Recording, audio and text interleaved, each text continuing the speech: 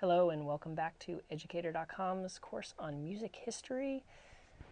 We made it to the Renaissance. Congratulations. We made it.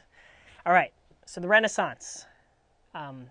Basically, for our purposes as a time period, we're talking 1400 to 1600, and we're just going to jump in by talking about the Mass. Okay, everybody, field trip time. I actually didn't know we were going to go on a field trip, huh? Let's go to church.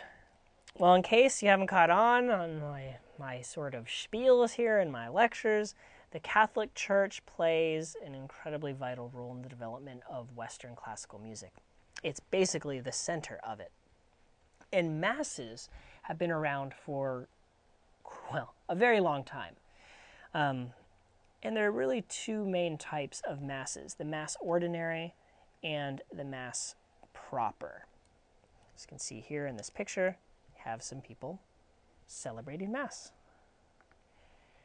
For our purposes, we are talking about the Mass ordinary. And the reason why is this is the ordinary, the ones that were repeated every week. And for that we have the Kyrie, the Gloria, the Credo, the Sanctus, the Benedictus, and the Agnus Dei.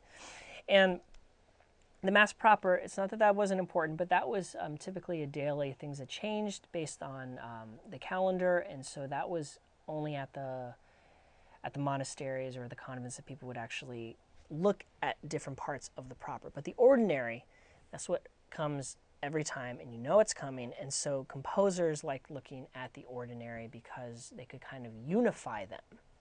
And that's exactly what they did. They unified the movements, and they made the Mass an actual composition